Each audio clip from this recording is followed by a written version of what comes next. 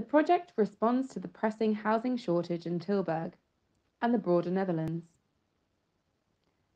Bricolage City refuses any kind of demolition.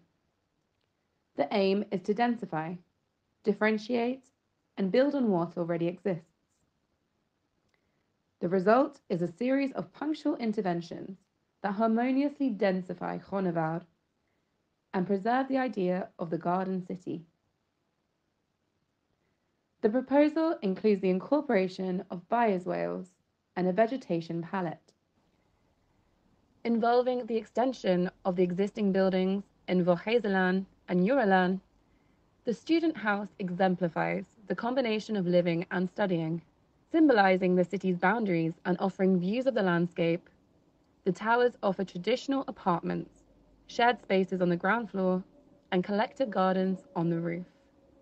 Inspired by the classic row house typology, the longhouse epitomizes a balanced interplay of function and aesthetics. Inspired by the pitch roof of the existing buildings, the atelier house combines living and working. The circular pavilion offers shared kitchens and facilities, recognizing the significance of communal space in fostering social interactions.